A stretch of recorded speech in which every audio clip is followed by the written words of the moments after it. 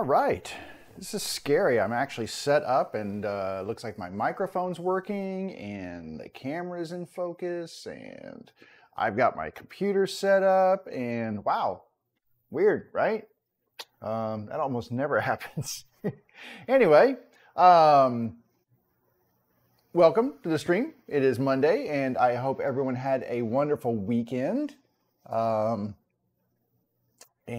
got to get outside and have some fun, or get into your workshops and have some fun, or, you know, spend some time with your family and your friends and have some fun. Fun being the main theme of this weekend past.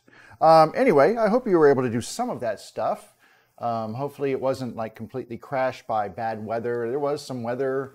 Some East Coast areas got hammered pretty bad with some bad weather and such. There was some horrible flooding in Tennessee. Hopefully, you know, thoughts to those folks in that area, because that was horrible. But that was very, very condensed area, so not a huge amount of people affected, but still horrible things. So the weather is a bitch sometimes, and it just, you know, and it will slap you and you can't do anything about it. It's been really, like here, it's been super hot for, I mean, not in the hundreds, but in the 90s, and humid and nasty. So I took advantage of what was some better weather this weekend for us, and actually got out and did a couple of rides on my bike this weekend. I wanted to go to do some trail rides over to a place called Fountainhead, and unfortunately, because we've had a lot of afternoon, evening thunderstorms and rain, it was the trail was closed. And unfortunately, I didn't know that until I got there. And then there's like closed sign. It didn't even say why it's closed, it just says trail closed. And I was like, well, that's disappointing. But I knew of another trail that was kind of near that area. It was about 15 minutes from there. So I drove over to there after I had to repack my car, or my bike into my vehicle and stuff, which means taking the tire off and everything else. And I didn't look at the trail before I unpacked my bike. That would have been helpful, but I unpacked my bike, put it all together, assembled it, checked everything, rode over to the trails, and blah, nothing. So anyway, packed it, unpacked it. Well, I packed it, went over to this other place, unpacked it. It doesn't have any trail closures. And it's mostly like a gravel single track kind of thing. So it's pretty nice. It's near, it's actually on the grounds of an old prison, Lorton Prison. And what in the world? Oh, people just emailing me and stuff. I mailed out a base, or a base is being mailed out today. So that's kind of, but anyway, so I did get some trail riding in. And then yesterday, also, so that was on Saturday, and it was a beautiful morning. And then yesterday, another beautiful morning. So I hopped on my other bike. I have more than one. I know it's kind of like seems excessive, but they're for different things. So I hopped on my other bike and took a kind of, it's not technically a road ride, it's more of a trail ride, but it's a paved trail. It's a biking, walking trail, and rode for about 10 miles. And I'm trying to build miles. I've got a trip coming up, a bike packing trip.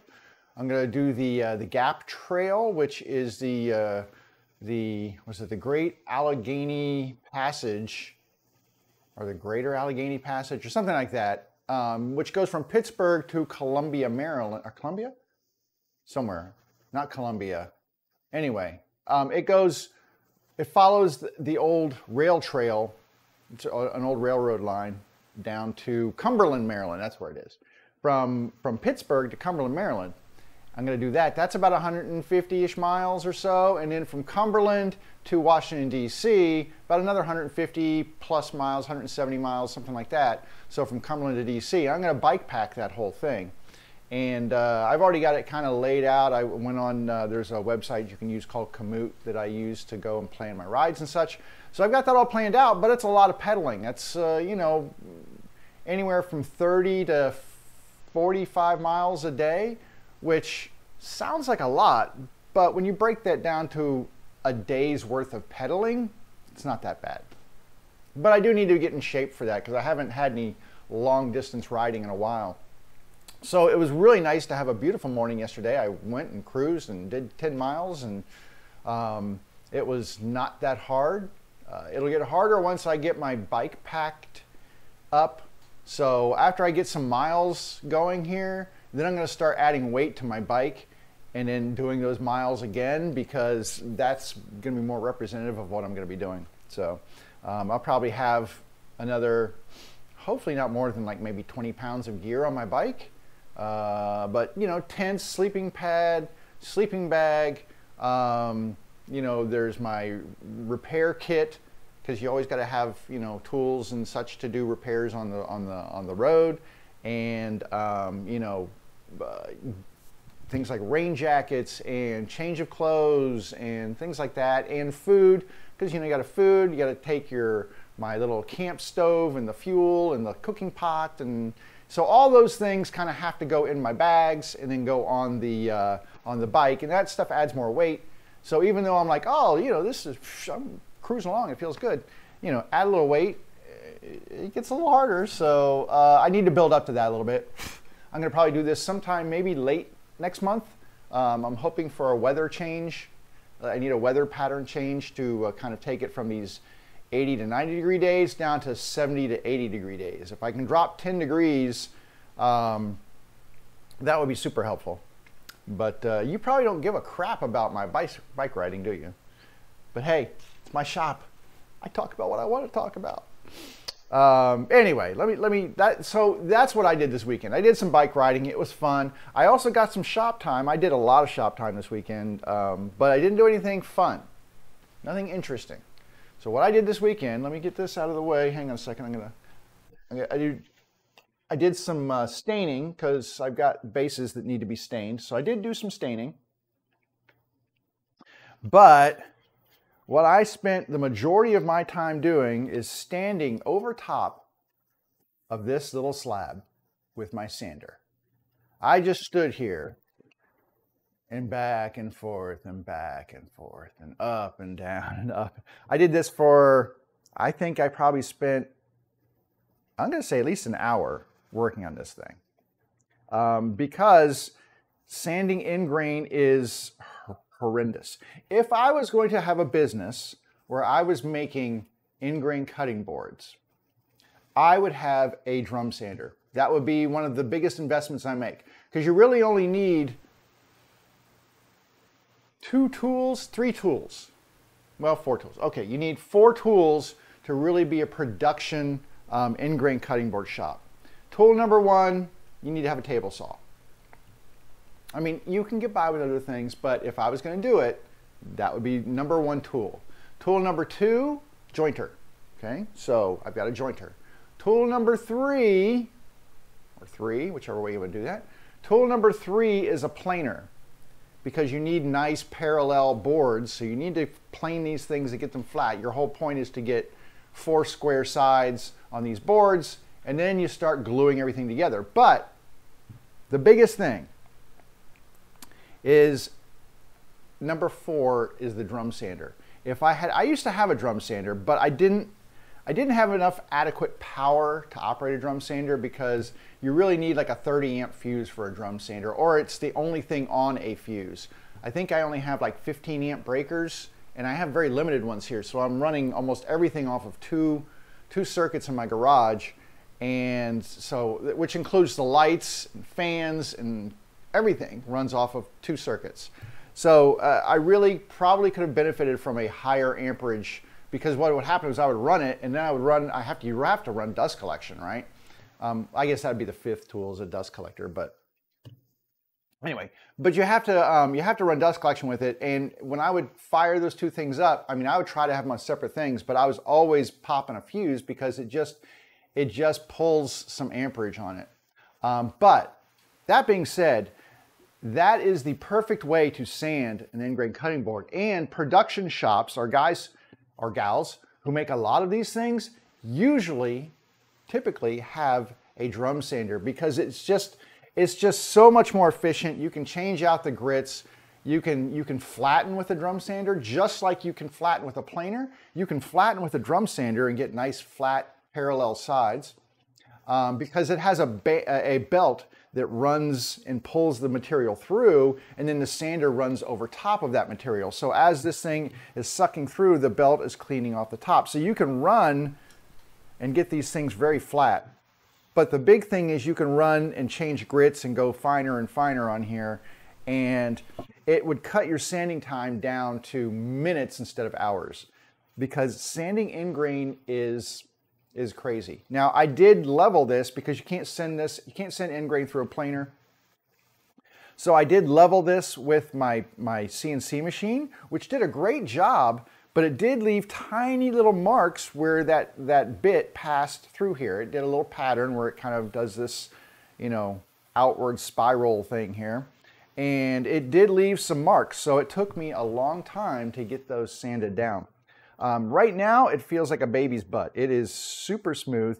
A little bit of edge stuff on some of these. I need to probably hit it one more time. And I will say that that's probably due to the moisture in the air, because it is humid in my shop. It's like 53% humidity, which is a little moist, because it's just one of those days again, where the heat and humidity are back. So it's a little humid in here, and just that little bit of humidity, I can tell on some of these edge areas has just soaked in and raised the grain just a tiny little bit. It happens.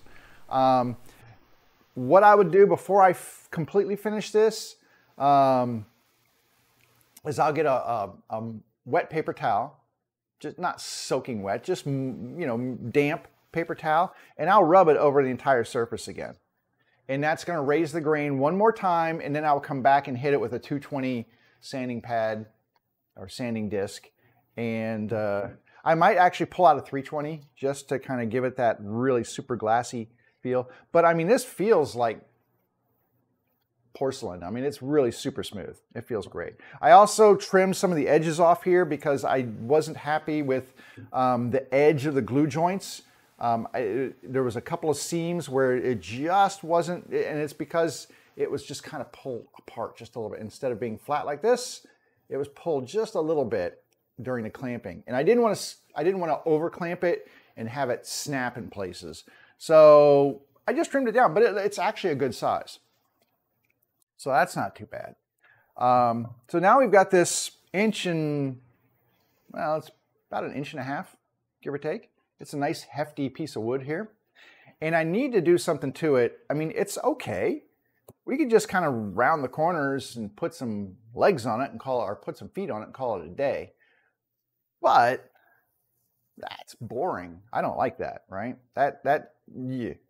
That just looks like a board. I mean, it's pretty. It's got end grain. Well, so what? We need to do something else, because that's kind of, I think I pulled some in here last week to show that I like them when they have a little bit of flair to them. I'm kind of like Office Space, where, you know, you have to have your 17 pieces of flair or whatever it is. If you're not familiar, it's a movie, and you should watch it because it's really funny. But anyway, I want to add a little flair to this. Not a lot. I don't really want to go crazy with it, but I want to add some shape to it, because right now it's a rectangle, and rectangles are not exciting to me. So I think what I want to do is I'm going to add a just semi-rounded end to each side. I'm just gonna put a little rounded end to each side. And then what we're going to do is we're going to add a bevel all the way around the bottom, so a chamfer, if you will, to use the correct term, a chamfer. Hey, oh, you know what? That was for me. That was UPS guy. Give me just a second. I'll be right back. I have to grab this off the porch before the pirates do.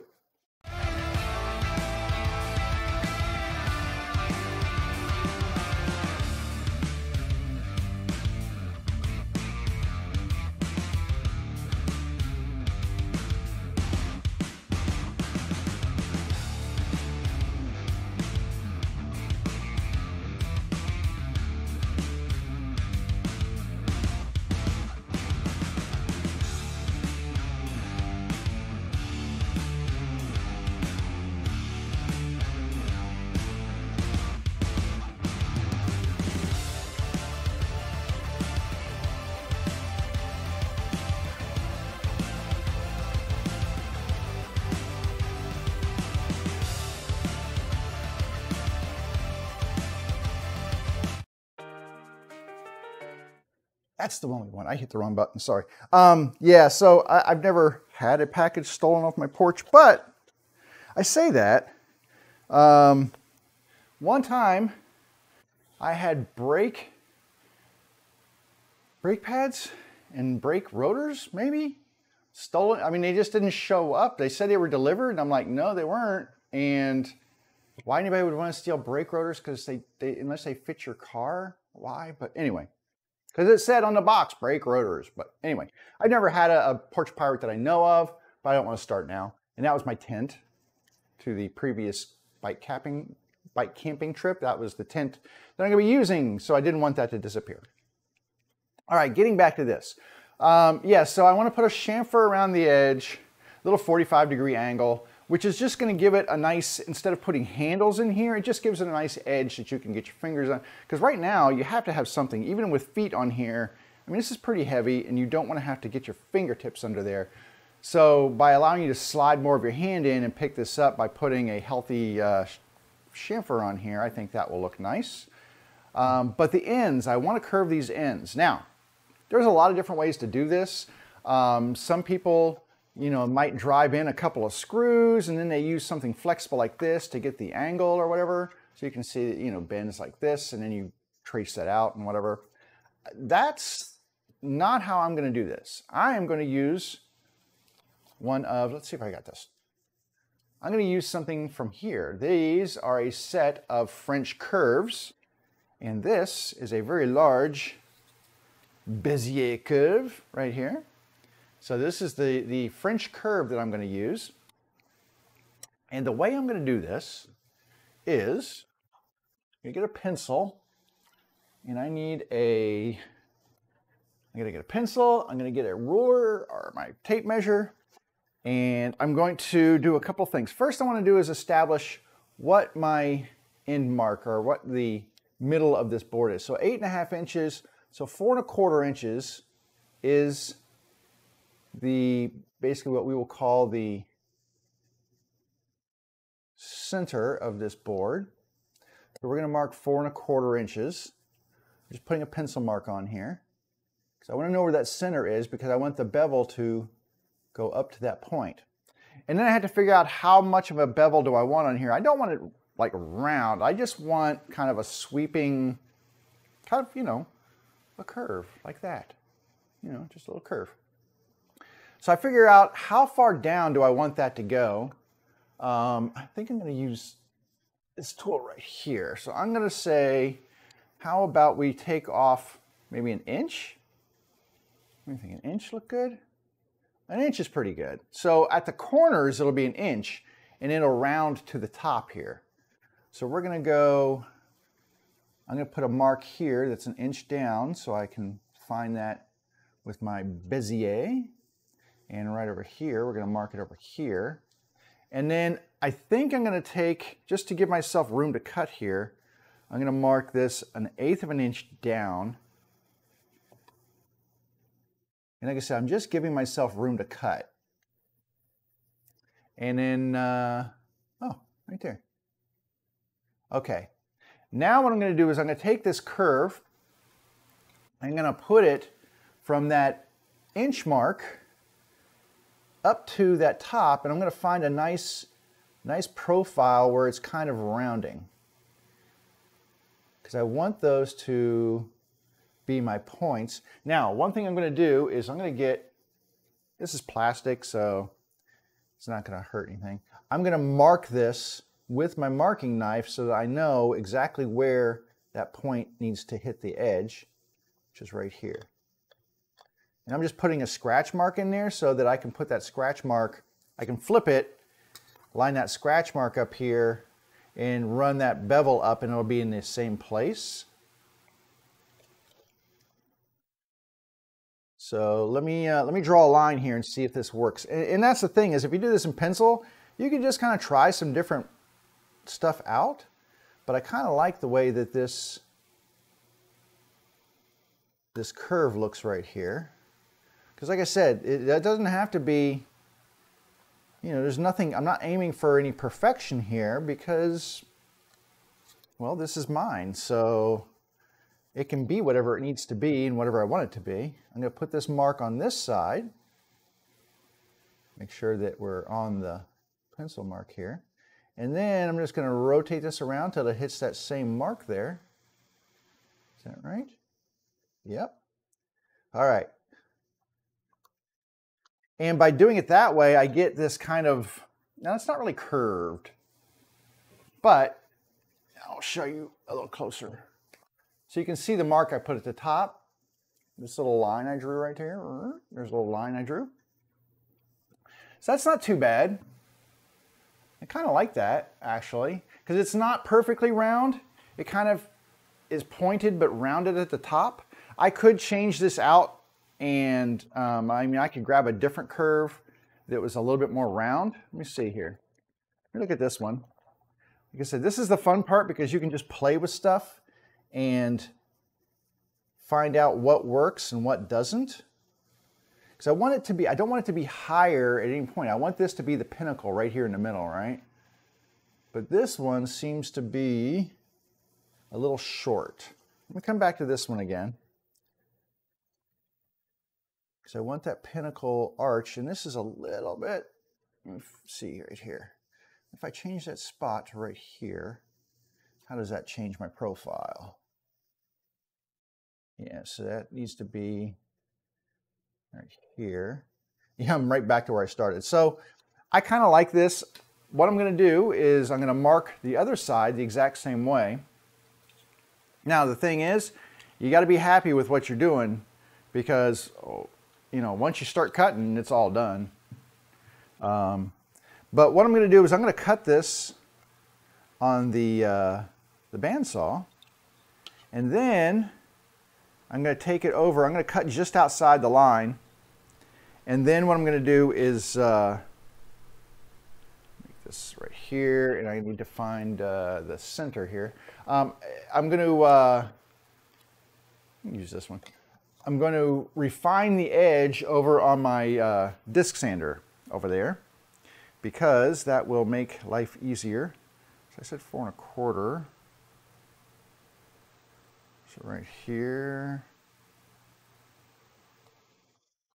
And then we said 1/8 of an inch in. So I'm going to refine this over on the disc sander. I've already got it set up over on the side over there. And we flip this around, get this edge right here. And then we will run this up to this line. Oh, that didn't draw very well. There we go.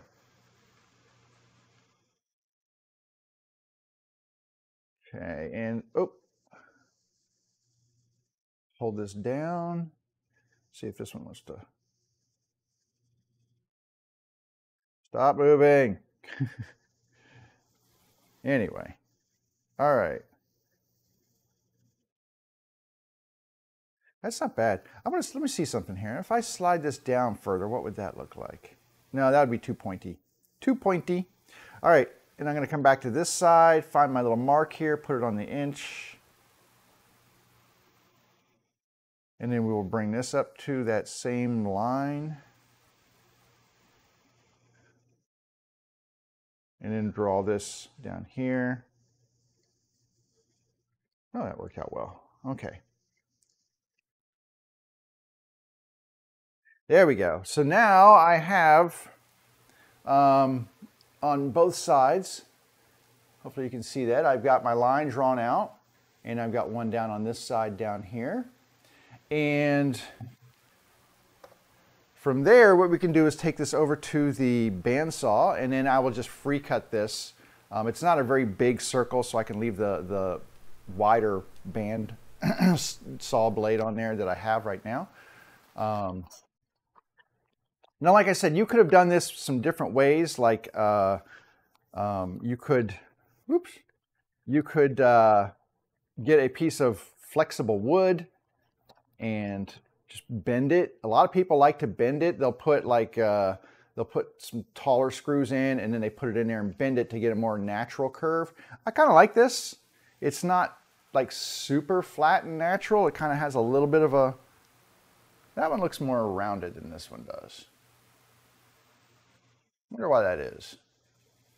Anyway, we're gonna cut this out, and then we're gonna go over to. I need to move all the stuff here. Then we're gonna go over to the saw, or to the sander, and make it look nicer. So I need to get some stuff set up here. So give me just a second here, because I had this set up for the sander. I forgot about the actual bandsaw portion of today's show. Let me move this out of the way. Is this light plugged in? It is not. But I'd like it to be plugged in. That's okay. I'm going to put a camera over here. So I think I've got a camera set up for this, actually. Let me see. There's a camera. I don't know if you can see on camera what I'm doing here. And are we crazy about that angle? Not really. We are not crazy about that angle, are we? So let's take a different angle here. I'm going to go over here to my cameras and just grab this one that I had on the disc sander. But I wasn't crazy about that. So let's go this way. Come on, just up a little bit more. There we go. All right. We'll change cameras because I think that'll be better. So let's go here. There we go. How's that? Is that better? I think it's better. I'm going to grab my ears. I'm going to grab my remote, and I'm going to check my computer really quick because, you know, why not? And then we're going to make some cuts. So let's make this thing a little prettier, shall we?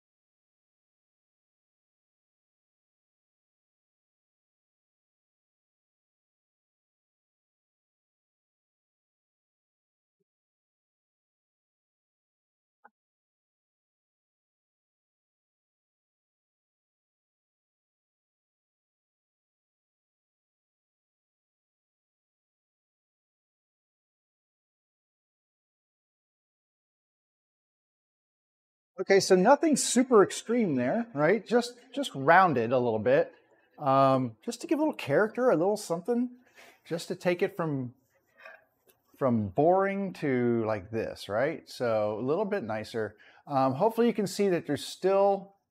Let me see if I can pull this in here. Oh, so there's still some pencil line there, and that pencil line is what we will sand down to. So I will refine that little edge over here on the thing. So let's zoom out a little bit. Oop, that's in.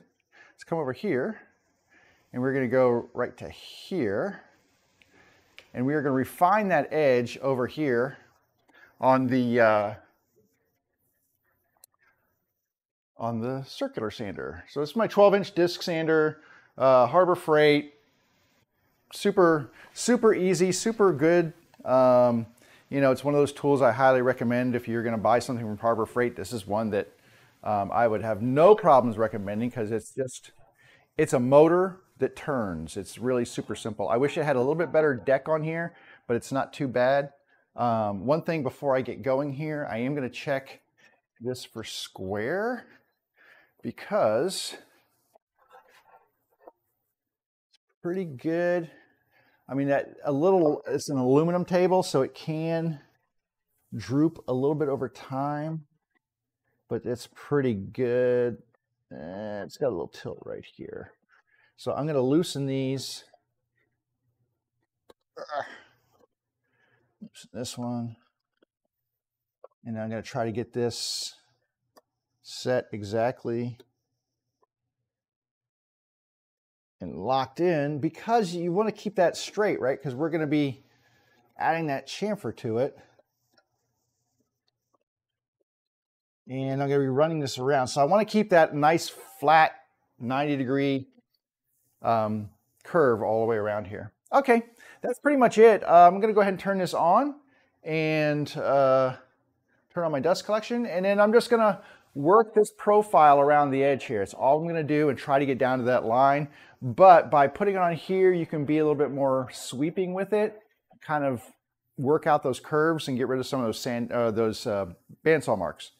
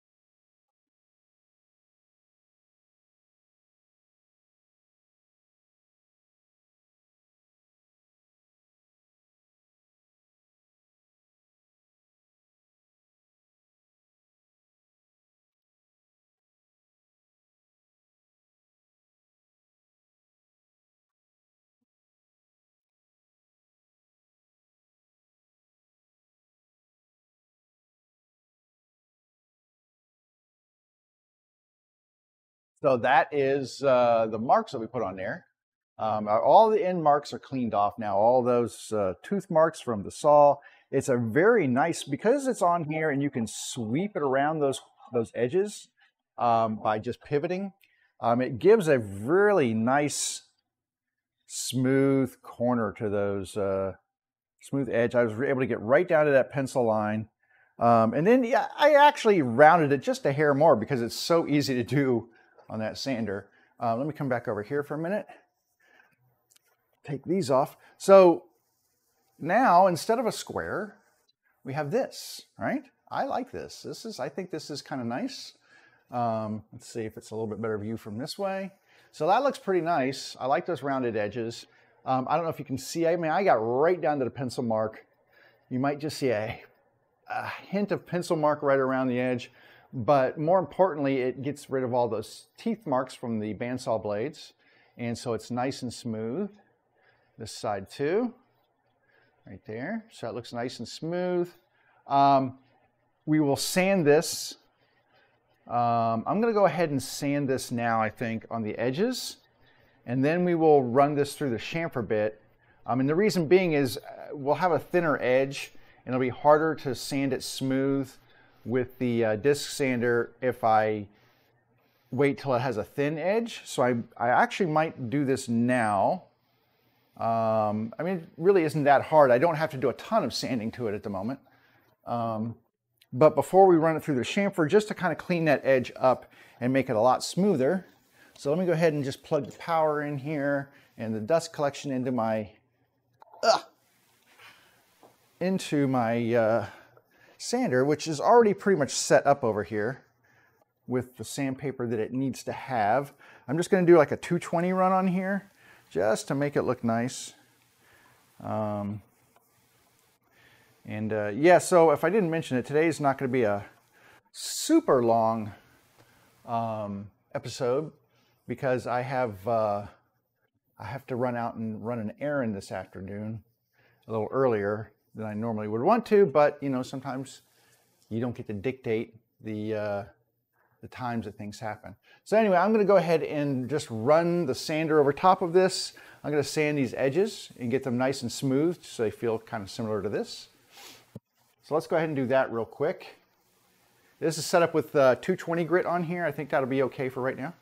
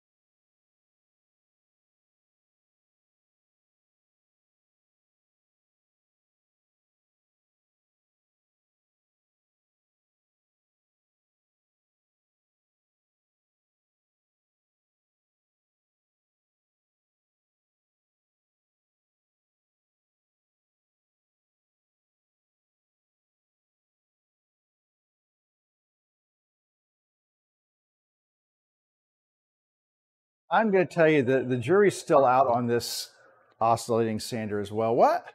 I kind of thought that, you know, based on my last orbital sander, that it was supposed to spin. These things almost do no spinning. They like very slowly turn. I don't know, maybe I just don't understand the way they're supposed to work. Well, I've got this. Hang on a second. I'm just going to run this over the top of this really quick here.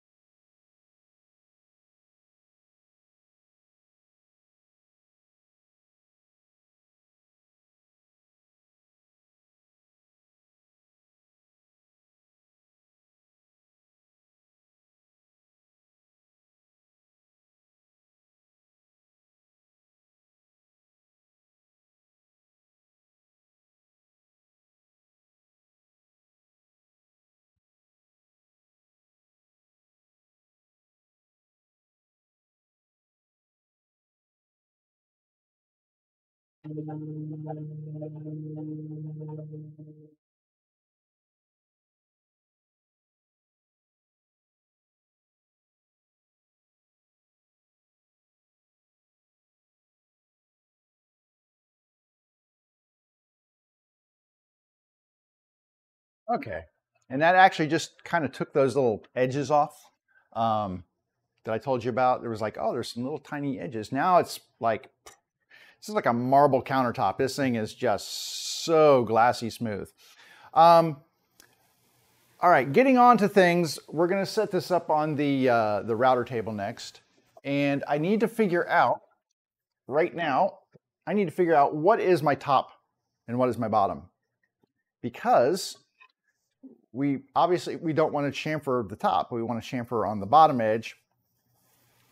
And we need to figure out which edge is that bottom edge. One easy way to do that, or I won't say easy, but a good way to do that is to kind of see what it would look like with some oil on it so that you can kind of gauge which is your better side.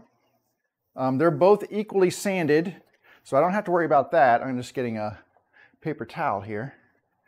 But they're both equally sanded, so they should look pretty good. I've got my naphtha here. And what I'm going to do is I'm just going to wet this down with some naphtha and look at the sides. And this gives a kind of a preview of what this will look like with an oil finish on it.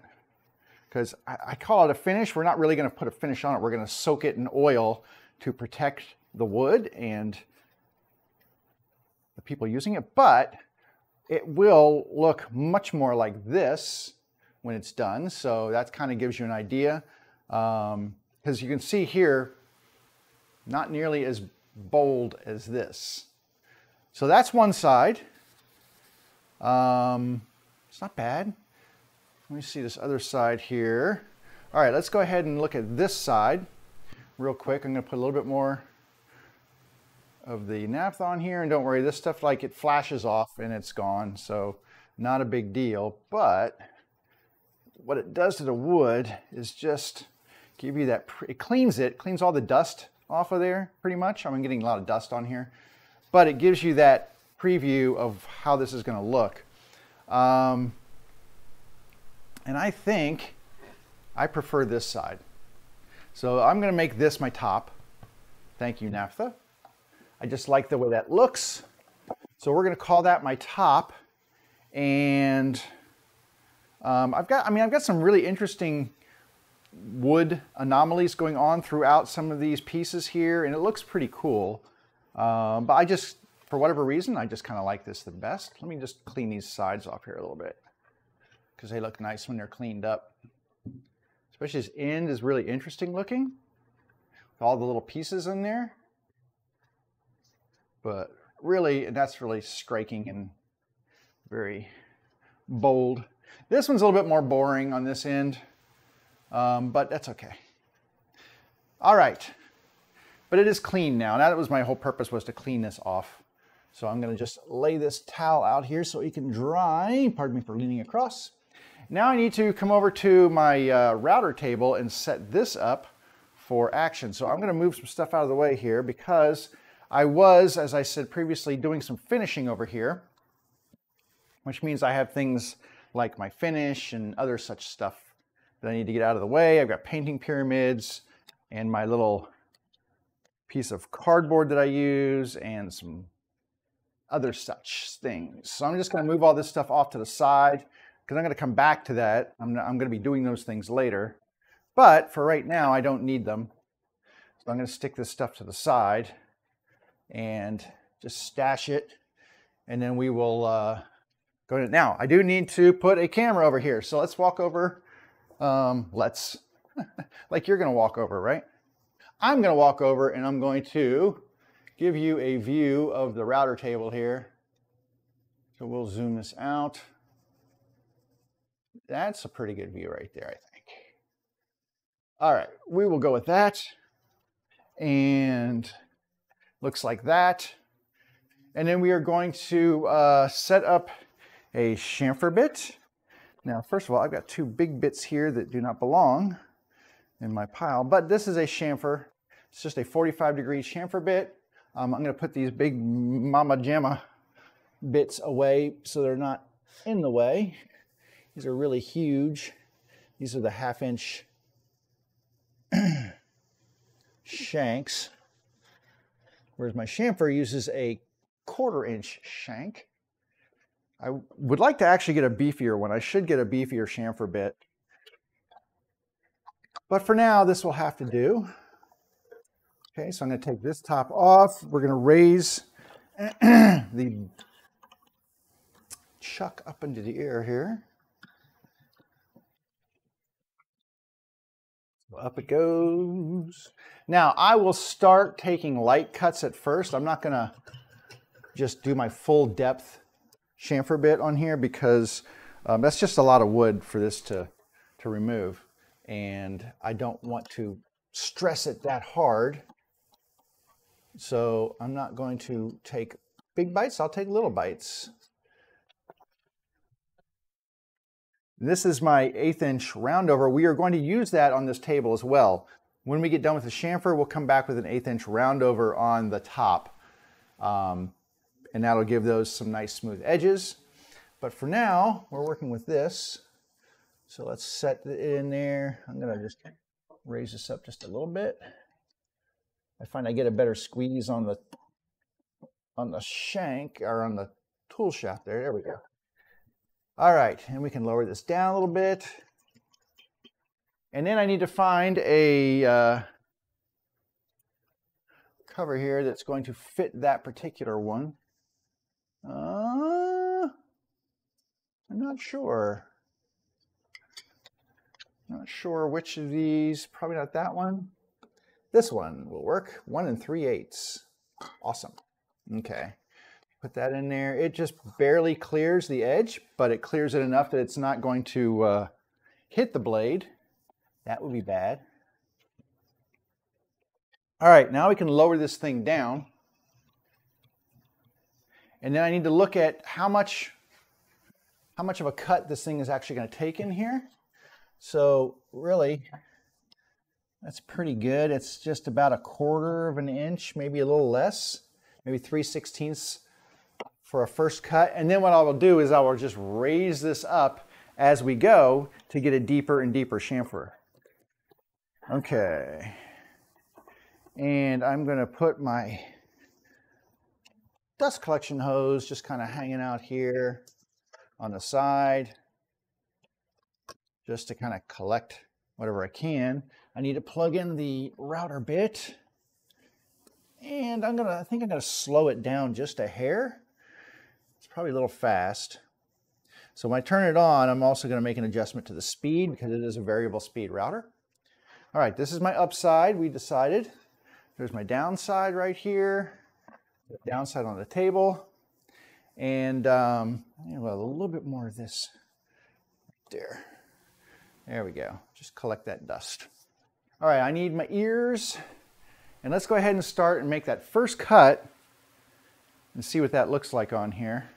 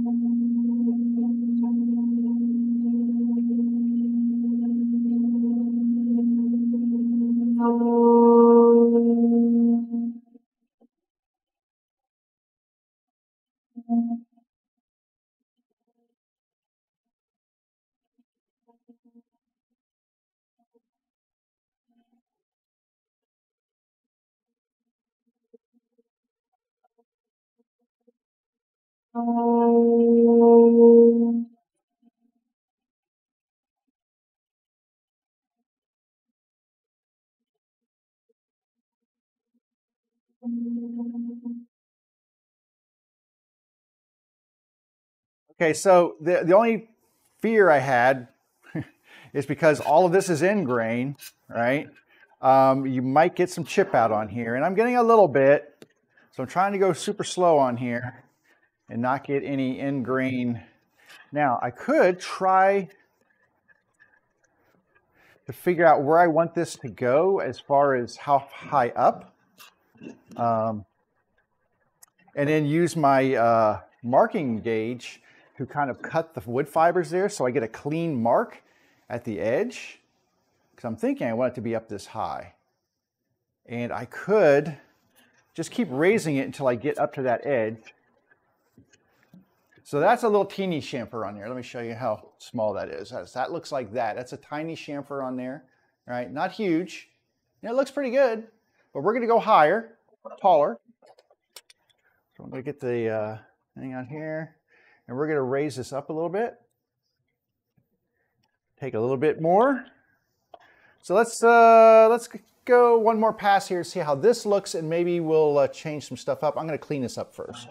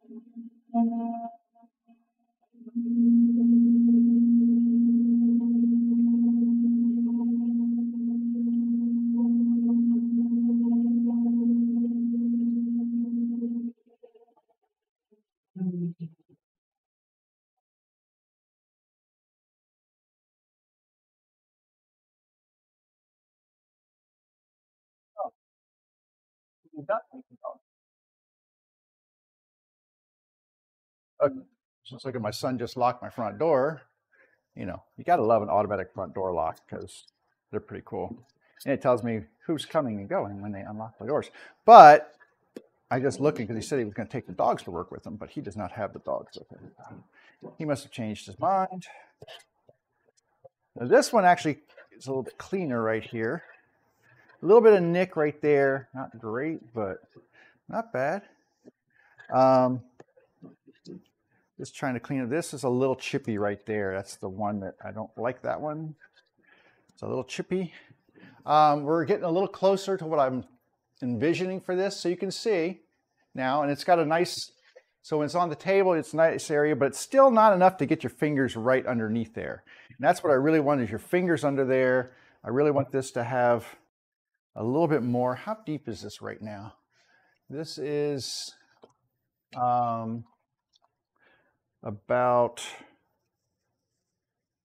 3/8, and I'm thinking at least 5/8 is what I'm looking at. So I'm going to keep raising this up. In fact, hang on a second. Let me do something here. I'm going to set this to 5/8 right here, and I'm just going to get my marking gauge. I think this actually might work pretty well for this stuff, because it's just basically all it's doing is it's catching that edge. So I'm just going to set this to 5/8 like that. And I'm going to use this to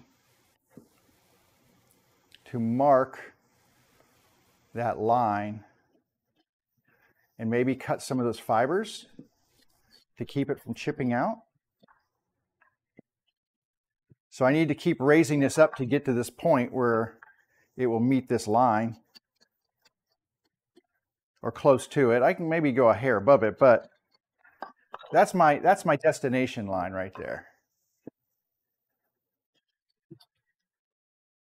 So I'm just marking this in here, and all it's doing is just cutting that first layer of fibers, but those are the ones that usually catch and chip up. So if you can get those cut, it'll be a lot cleaner.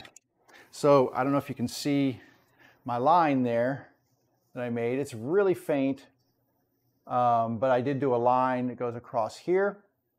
Now, the thing is, getting this raised up to the point where it's actually going to meet that line, that's another story.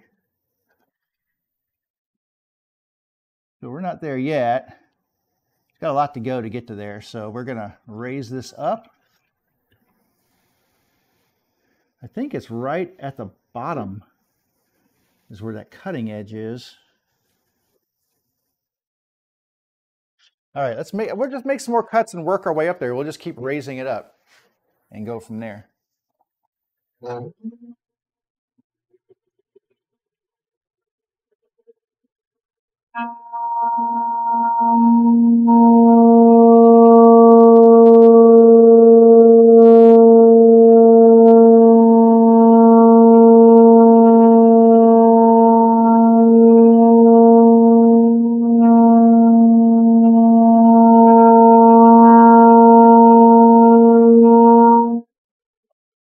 Woo!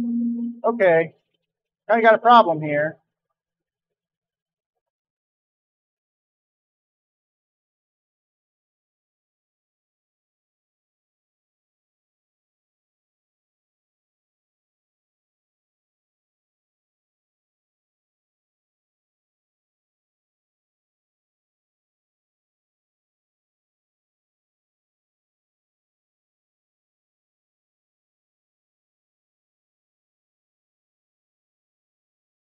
All right, I have a problem.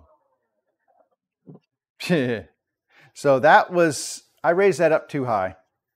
And now I've got a bigger issue. I've got bigger issues all along here. So I went ahead and did that route. Let me show you what I did.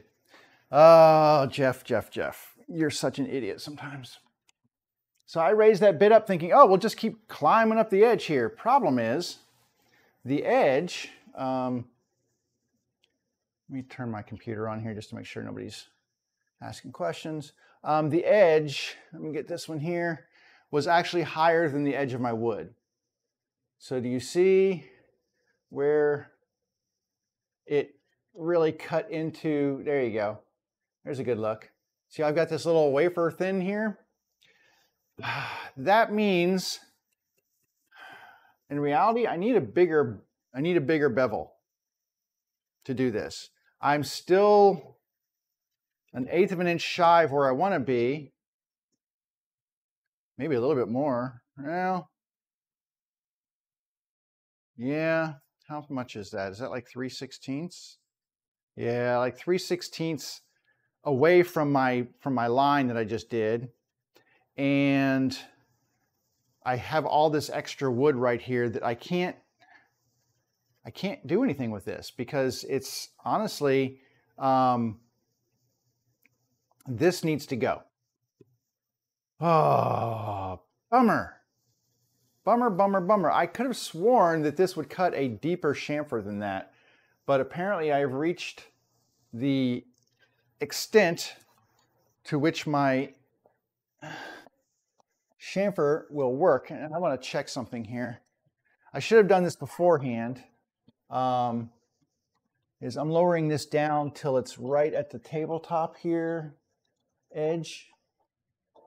I need a different ruler here. I want to see where this is right at the edge here, because it's going to let me measure the height of my chamfer bit. So right, I think right there, I think that's where the edge is, right there. And that means that I can run, well, shoot, I should have seen that. I can only run like a 1/2 inch deep chamfer with this thing. And I went beyond that. Beyond that area, that's what I did. So I'm going to do something really quick here. I'm going to open another window. You can't see this, but I'm going to see it.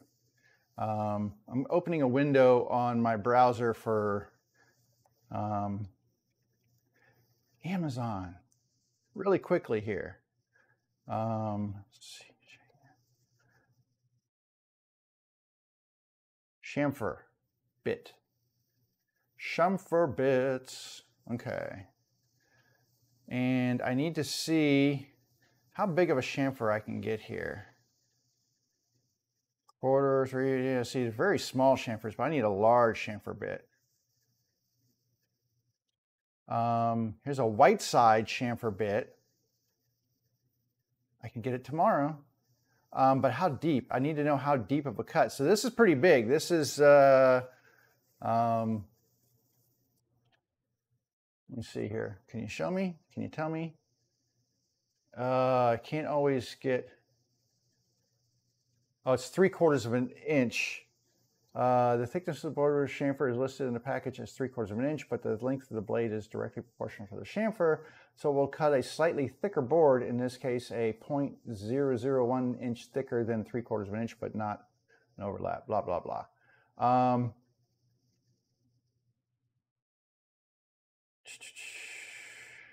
Okay, so this one will do, this is a 45-degree bevel bit on a 1/2 inch shank. The cutting length is 1 1/16, and the cutting height is 3/4 of an inch. So honestly, where's my board here?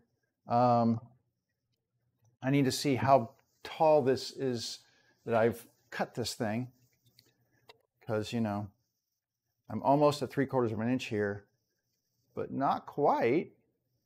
So I am just, well, I'm at 3/4 of an inch, yeah. So I need that 3/4 of an inch height that I get from a blade that size. It is a 1/2 inch shank, which is nice. It is a expensive bad boy, which is not nice. But people use this for doing 45-degree miter joints on 3/4 inch boards, and it would work well for that. This is a white side router bit, 2306 chamfer bit with 45-degree 1 1/16 inch cutting length. So the 1 1/16 is determined by the length of the blade that's doing the cutting, not how tall that cut actually is. And that's not bad. White side bits are really good.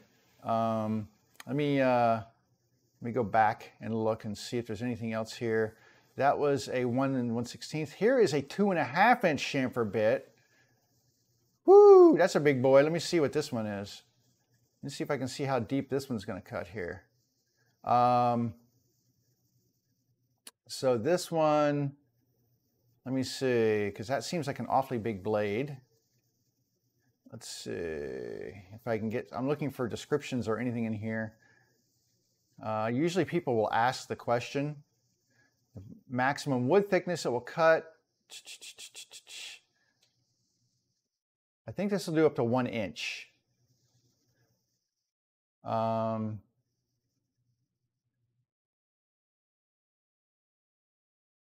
So people use this for 3/4 inch cuts or whatever. This is a Freud, which Freud bits are not bad. I've got Freud bits and they're pretty good. This one's 45. And the other one was 49, I think, for the white side. Let me see here. Oh, I'm sorry. Actually, the white side's cheaper. I can get it tomorrow.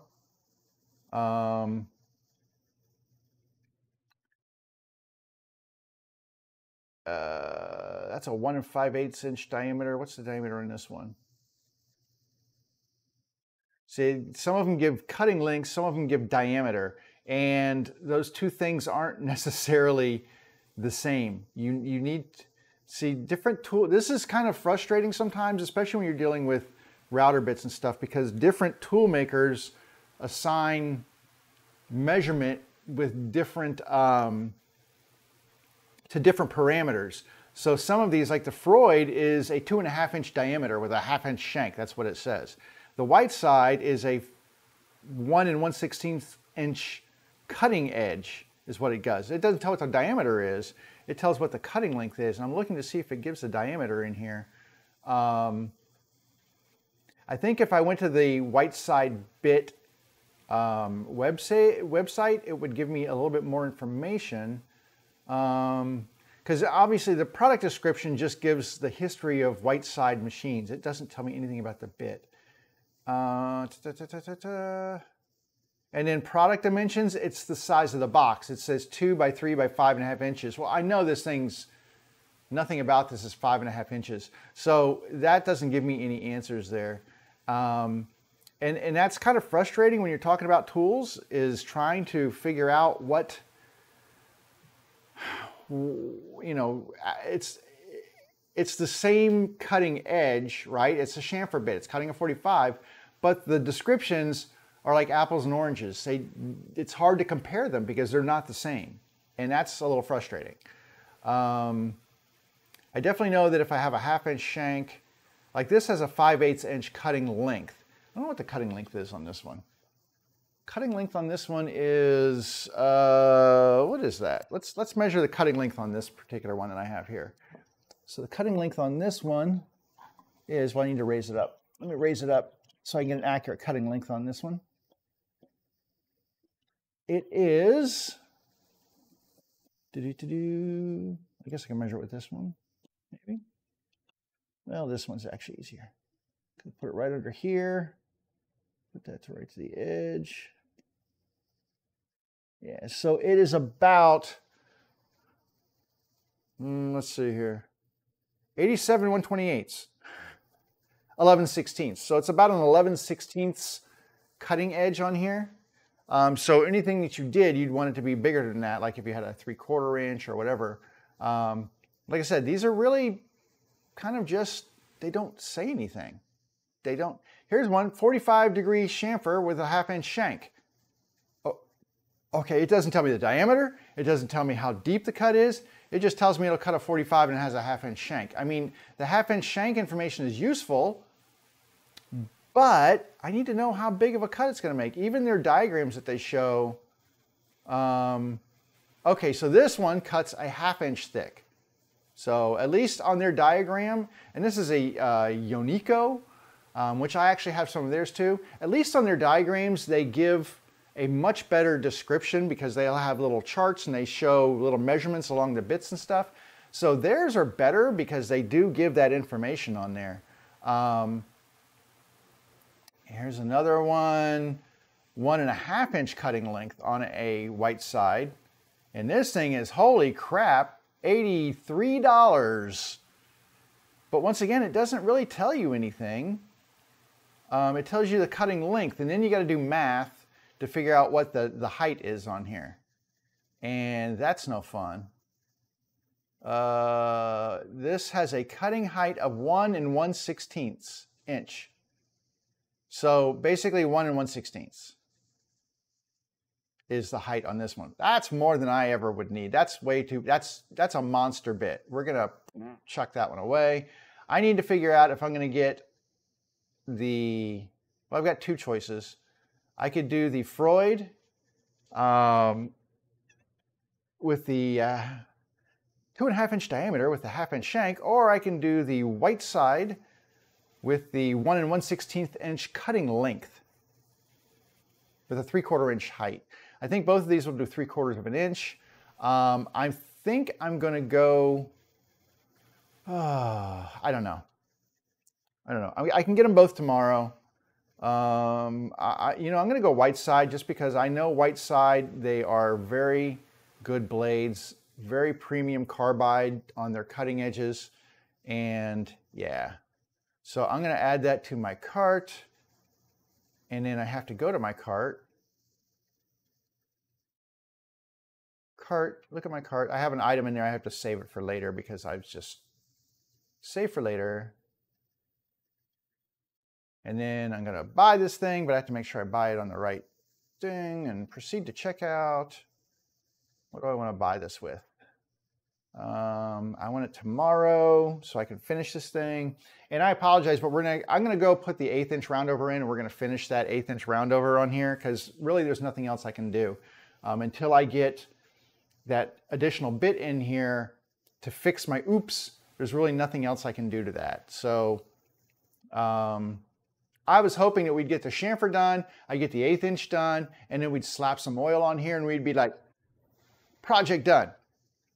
Project's not going to be done till Wednesday because I'm going to get that chamfer bit in here and we're going to start cleaning that up. How do I want to pay for that? I need to change that to my business card, which is, I have to look at my numbers here. That one. Okay, so this one, and use this payment to that address. Deliver it tomorrow, please. Thank you. I mean, here's the thing. Could I go to Home Depot and look there? Yes. Do I know that they don't have one? Yes. Their bit selection is very limited. They don't have anything specialized. All of their stuff at Home Depot and Lowe's, pretty much any place like that, they're very specialized, and those products are for the general woodworker, which means they're the basic assortments of router bits that you get. The 1/4 inch, 1/2 inch, 3/8 inch roundovers. You'll get maybe the Roman OGs. You'll get a chamfer, but it'll be like the size that I have here, which is a small chamfer. So it's not going to give you the, they're not going to have specialized bits like this. I could go to Woodcraft. They might have one in stock. They carry a much larger assortment. But I'm still going to say I doubt it. Let me just check here something real quick. Okay. I was just checking to make sure nobody's commenting or adding anything to it. Anyway, I found that none of these places really, oh God, come on. Where am I? There we go. None of these places really have what you want. Woodcraft maybe, and if you've got a specialty wood place, Rockler, Woodcraft, something like that, even maybe if you've got a really good hardware store, they might, but Woodcraft. Let me check Woodcraft and see if they actually have this bit. Which bit did I get? Did I get the allow? I think I got the, I wanted to get the number here. 2306 chamfer. I'm going to try to look this up. 2306. There it is.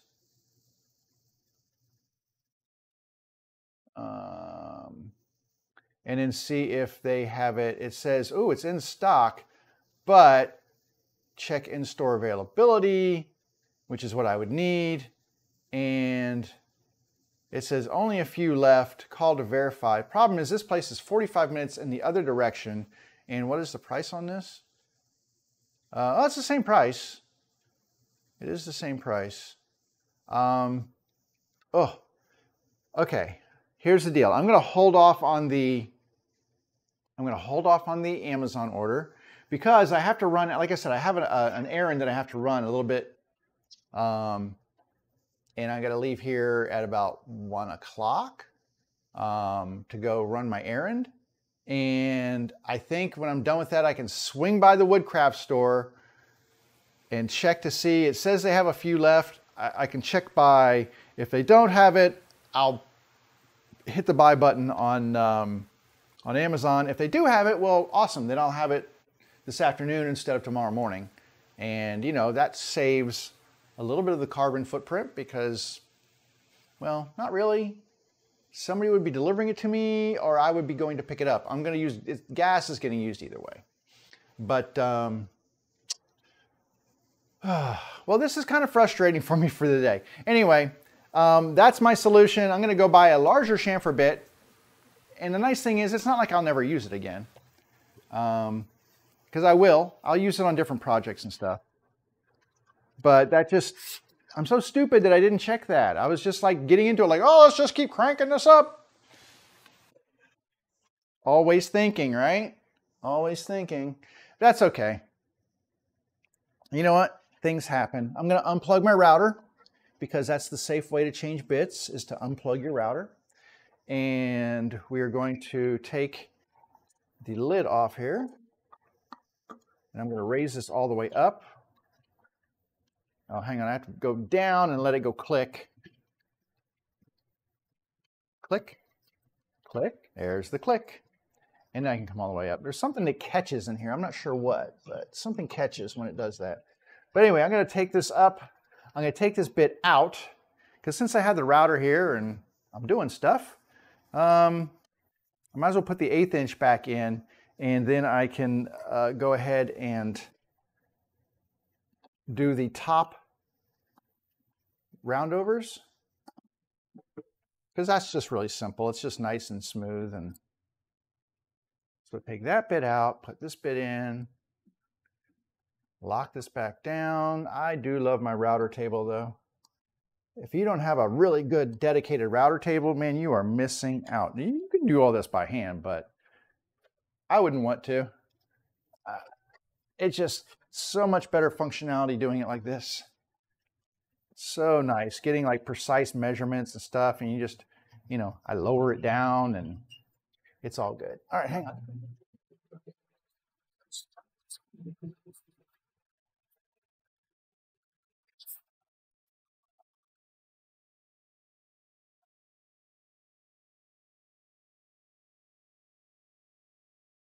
So I had some extra wood chips down in there that were not adding anything to the project, so we want to get rid of those.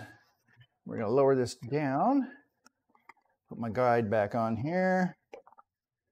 So one thing we want to do now is we want to get this set up to the right size. Why? Oh, it's not down enough. I was like, why want to go in? Because it wasn't down far enough. There we go. That's close. Now I need a piece of wood, just with an edge that I can check. Right here is one. I'm just going to check, get this lined up on there. That looks pretty good. I'm going to do a test cut on here really quickly just to check that edge, make sure that it looks good. And then we will do the perimeter here around the top. So that's not going to change. That's easy peasy. We can get that done. And then, yeah, we're kind of hosed for the rest of the project until I get that bit. So let me get this plugged back in. And then we can make a cut. I'm also going to turn the speed up a little bit. Ready?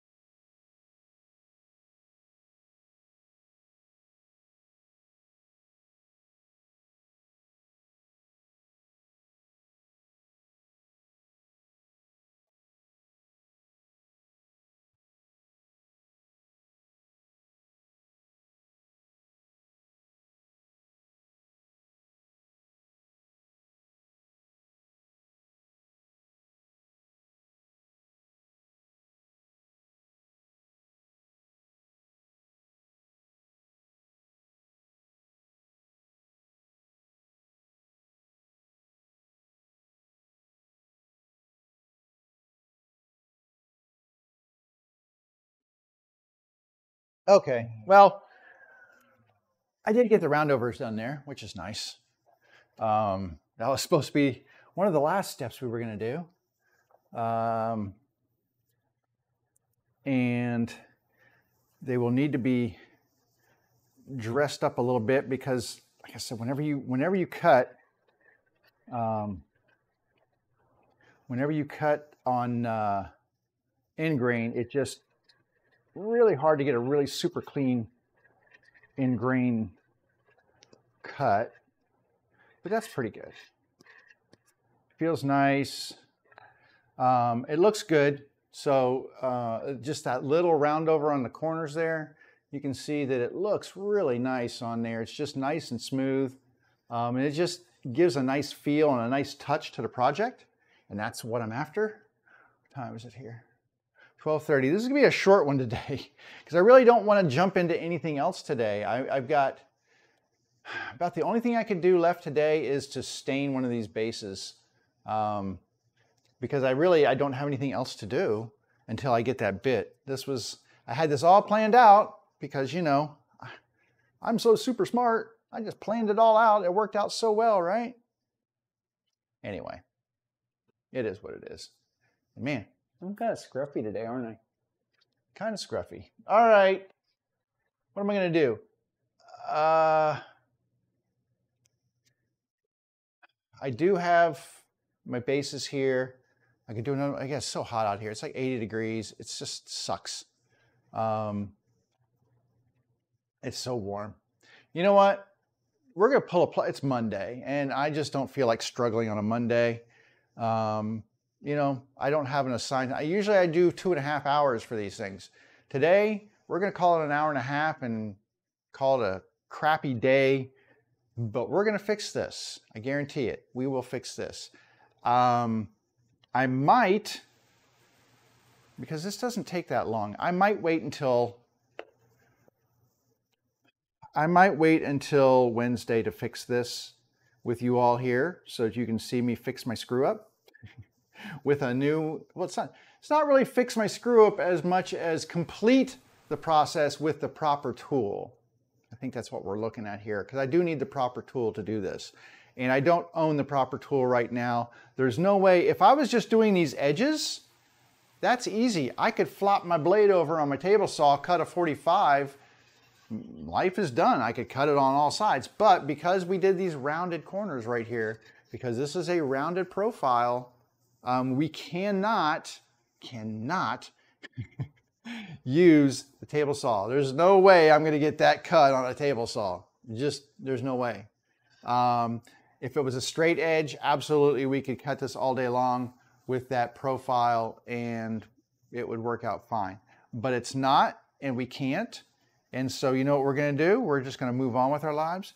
I wonder if I did a 45 right there, where that would cut through. I'm just joshing with you.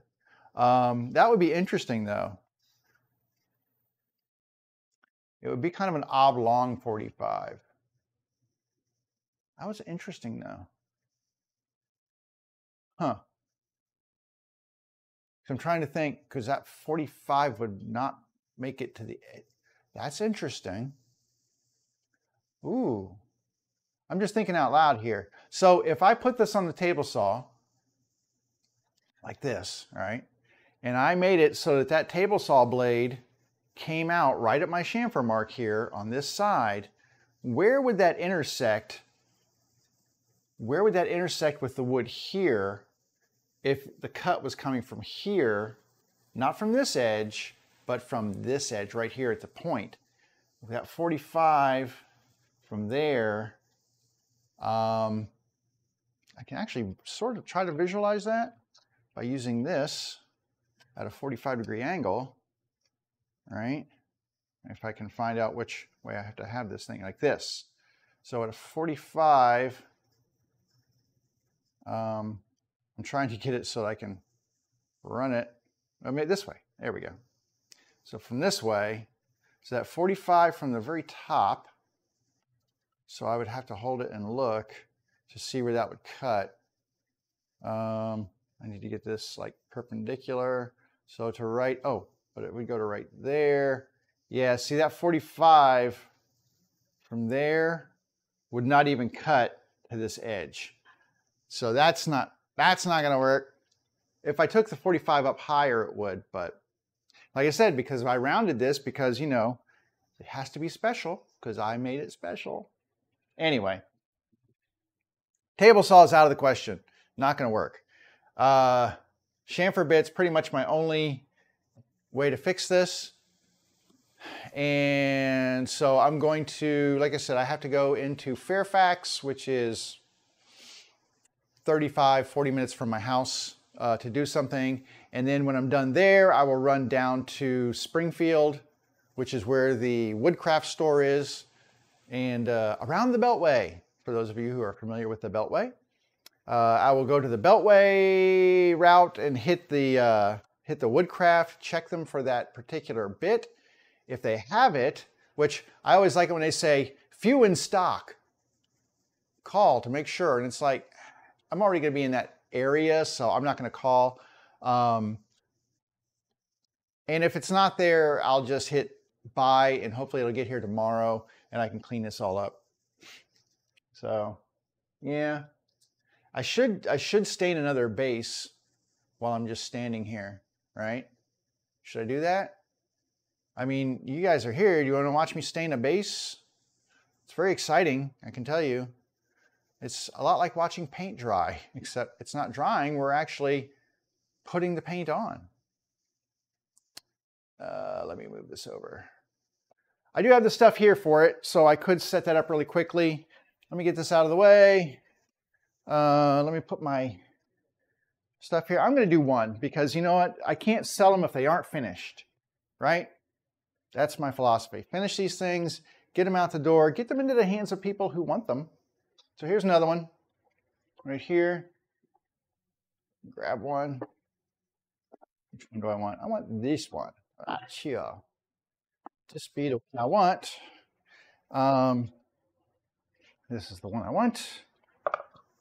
Okay. I do need to clean this up because I don't think that it has been hit with the naphtha. So I'm going to clean the base off here. Let me see if now you can sort of see, that's a good camera angle here. So I'm going to clean this off real quick. I'm just going to take my little towel here and I'm going to clean the wood surface, and it'll dry pretty quickly too.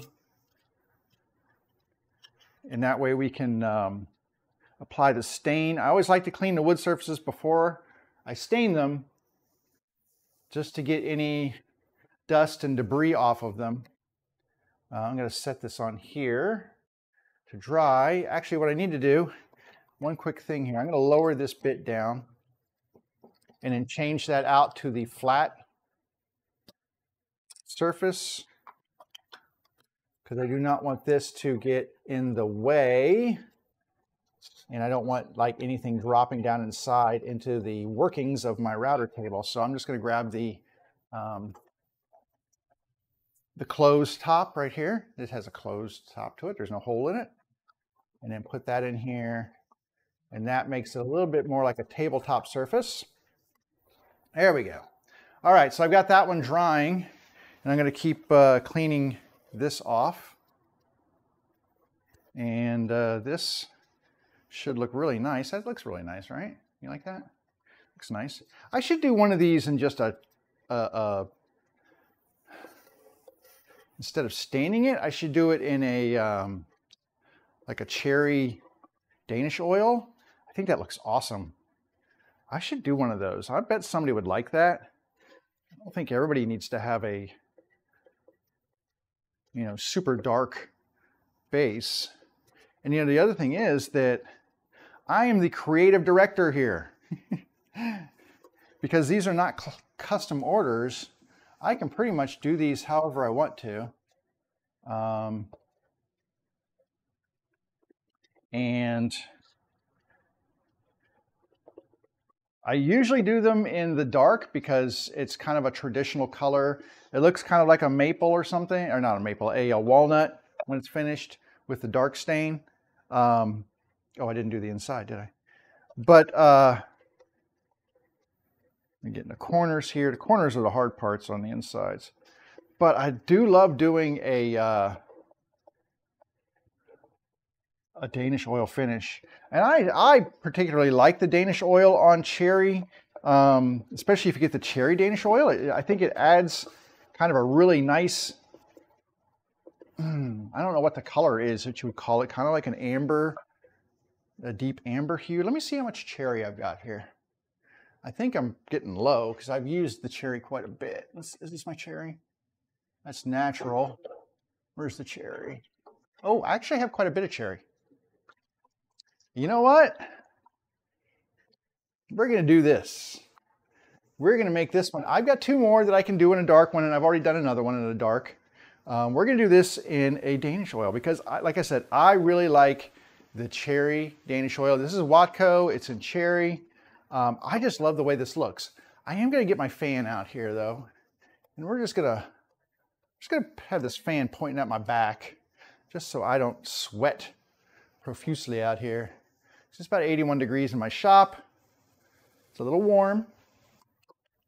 I don't need the dust collection right now. We're just going to stand here. I've got to let this stuff dry. Now, I can accelerate that by holding it in the fan and letting it dry down. That usually flashes that stuff off pretty quick when you have a fan blowing at it. I do need to get some gloves. I'm going to get a little cup. And I find that it's easier, let me move this out of the way. I find it's easier when you're doing the Danish oil stuff if you just kind of pour it into, it's just a disposable cup, just a little teeny disposable cup. But I pour some in here, it's just easier to dunk a rag into than it is trying to pour it on your rag and then use it. I just find it's a little bit easier of a process doing it this way. So the way the Danish oil works, and you know, they have their directions and such, but what I find is the way that it works best is to put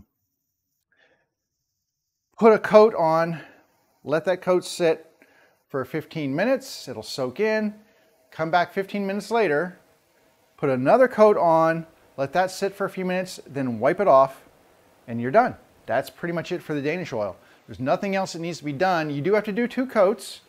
But that's not a big deal because there's no, unlike stains a little bit more of a pain in the rear. And this is why I kind of said I want to do one of these in the Danish oil. Stain, you have to apply the stain. You can't apply it to the whole thing. You have to apply the stain in areas. Then, you know, it sits on that area for a period of time. Then you have to wipe it off completely and then move on to the next area. It's very time consuming, and depending on your humidity and everything else, you may have to attend it faster or let it dry slower, or, you know, not dry, but, you know, sit for a little bit longer. It really depends on what the heat and humidity is. Like I find when it's really hot with the stain I use, you know, they say, oh, let it set for like 3 to 5 minutes. If I wait 5 minutes, I'm not wiping that stain off. It is going to be horrible. It's going to be dried and almost impossible to get off. So I pretty much 2 to 3 minutes is all I can leave that stuff on. And that means by the time I get to the end of the area that I put it on, I'm going back to the beginning of the other area to already start wiping it off. Plus it takes a lot of towels and things like that to do. It's just kind of a pain. I mean, beautiful finishes, but it is kind of a pain to work with. That's why the Danish oil, when I can use Danish oil, I am a happy camper because it is just, it's a beautiful finish. Now this has a really kind of a rich color to it. It's kind of a rust. I'll go with rust. It looks like rusty water is what that looks like. But it is a really good method of applying a finish. Remember that Danish oil has varnish in it. So if you didn't want to add any other top coat to it, if you did a couple of coats of Danish oil, you could leave it and it would still be semi-protected because it has a varnish in it that is going to be soaked into the wood fibers and add a level of protection. It's one of the reasons I like it. Now, I always top coat mine. Mine always get a lacquer top coat, but you don't have to do that. I'm going to make an application pad here just going to take one of these paper towels and I'm going to fold it up and just like this so that it'll fit in my cup. And I'm going to start with this lid right here, okay? And I'm just going to soak some in. You can see that's like a rust color on there, right? And I'm just going to apply it on here, but this is what it does to the cherry. It just, oh, looks so good. It looks so freaking good on this cherry. So I'm just going to coat this up here, and then I'm going to set this on the little stand and let it soak in. Just making sure that I'm going to get a really nice saturation. That's the other thing on this stuff is it's like water, and that you just, or oil, it is oil. You just coat it on and you just let it suck into the wood. You don't have to do anything else. For, you know, like I said, 15 minutes, you come back, you wipe it up, you do it again, you let it sit for a couple minutes and you wipe it off. But the big key is to make sure you're getting it soaked in. But, so here's the difference. You can see this compared to this. Same wood, but this adds a really pretty tint to it. I love that. All right, I'm gonna set this over here on this little platform here. I've got some nails sticking up out of there, and that helps. Here's the other thing I like to do. Just pour a little on here. Beep. There we go. I just poured some on here, and I'm just gonna swirl this around. It doesn't do much for the plywood. It gives a little bit of color, but I just, you know, I always color the plywood. I don't have to color it on the bottom, but I always end up doing it just because it would look kind of strange to me if it didn't have something done to it. But I make sure that I get all of the cherry wood on here. I've done several projects, cherry projects, where I've used this for personal stuff, and it is my favorite go-to finish for cherry. I mean, I know some people like the dark finishes and stuff. I just really like this. My whole desk office furniture is made with this stuff, or in this particular color, and it is my favorite. So, all right, I'm gonna go ahead and do the sides here, get those done, and then I'll do the inside because that's easy to do. But I'm just rubbing this stuff in. That's pretty much it. You can see where I've rubbed it in and where I haven't, but that's just, I love that rich color. It just looks, to me, that's cherry. When you say cherry, that's the color I think of. Is this just rich, kind of rust colored? That is cherry to me. I'm going to go all the way around the perimeter here. Get it soaked in. Now, if you remember, I've got some end grain here, so it might take a little bit extra in those end grain areas, and I just make sure I dab it on pretty thick here. And then I'm going to come back to this side. This. But this is why I like it. It's just simple. It's easy to use. You just rub it in like this. I'm going to get these end grain areas here. That's it. That's all the sides done. And you can see it's just beautiful. It accentuates the grain so, I mean, look at how the grain looks in here. I don't know if you can see that, but it just makes the grain look beautiful. Oil does that anyway, but look at that. I mean, come on, that's gorgeous, right? Right? I don't care if you agree with me or not. I think it is. I think it is. Anyway, I'm going to go ahead and finish the top of this, and then it's going to need to sit for about 15 minutes. So I'm going to try to get this whole thing rubbed in here like this. Fill all these little nooks and crannies. That's the other thing too, is you just get a whole bunch on here and let it soak in, and it just kind of fills into all the areas. With a stain, you have to get the brush and kind of really try to get those corners done, and it's much harder to do. On here, I just squeeze a whole bunch into the corner and it fills it in, and you don't have to do anything else. Now I'm just right here, there we go. That little slot there. And I'm just going to squeeze a whole bunch into this little nook here. And then you just kind of dab it back out. It's no big deal. But that looks great. And then I will do the interior spaces, and then we will be done putting this on. I mean, it's that fast. I would still be working on the one side of this if this was stain. Stain is just a slower work process. Like I said, it's a different result, you know, so you have to put the work in to get the results you want. But I just enjoy the Danish oil, because it is much more pleasurable. And then, you know what, I need some of those corners, and I'm just going to squeeze this into the corner, and there we go. All right, so all of the sides are done. Now the only thing left for me to do here is the bottom, and I'm just going to pour some in. I swear this looks like rusty water. That's exactly what it looks like. But we'll get this all inside here. We'll let it sit, and it will soak into the plywood and everything else. Make sure I get this corner right there. There we go. All right, that, my friends, is a Danish oil in cherry, and I think that looks spectacular.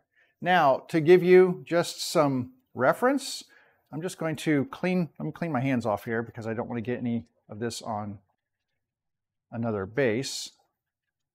But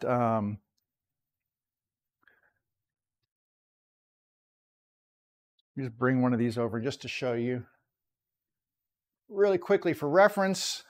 That's the color difference that using that cherry makes, right? So it's pretty significant.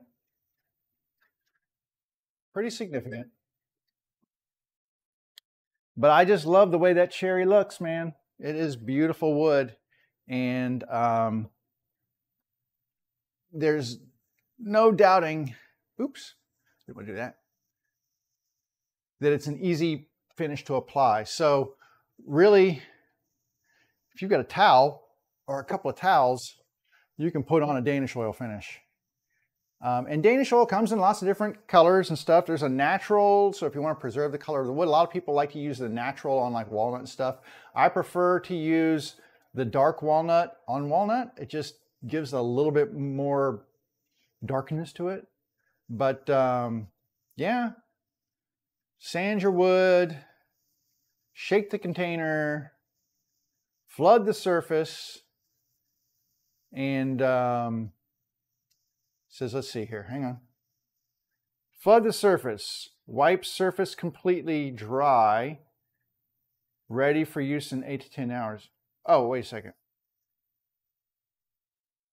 Allow to penetrate for 30 minutes. There it is.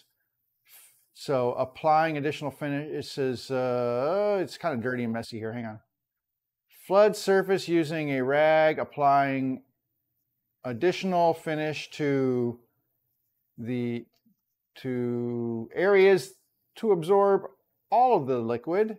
Allow to penetrate for half an hour. So basically we gotta let this sit for 30 minutes. It says then reapply, allowing an additional 15 minutes of penetration. Wipe surface completely dry, ready for use in 8 to 10 hours. So basically after 8 to 10 hours, you're ready to use. So I need to, what time is it? 12:48. I need to probably finish this up. I'm gonna take these gloves off. Ready for my party trick? There's my party trick. And then I will come back and maybe apply another one. Now, whew, like I said, I like to put a top coat on this stuff. So I will let this cure for several days after top coating it, and it'll be awesome. That looks fantastic. I'm sure somebody will love the way that looks and that'll sell. It's odd sometimes trying to figure out what people want and what people like and what's going to sell and what isn't. The things that I sometimes think are like, oh man, these things are going to fly off the shelf, and they sit there forever.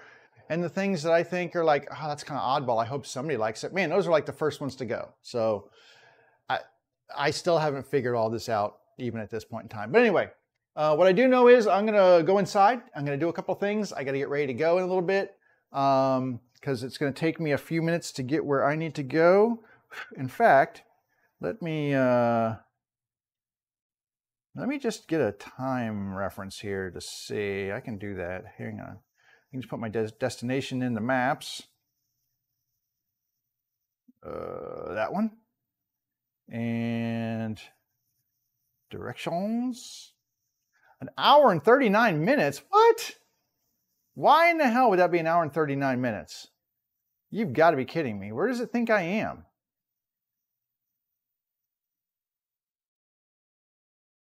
An hour and 36 minutes. Is there something going on that I don't know about? It's saying it's an hour. Oh.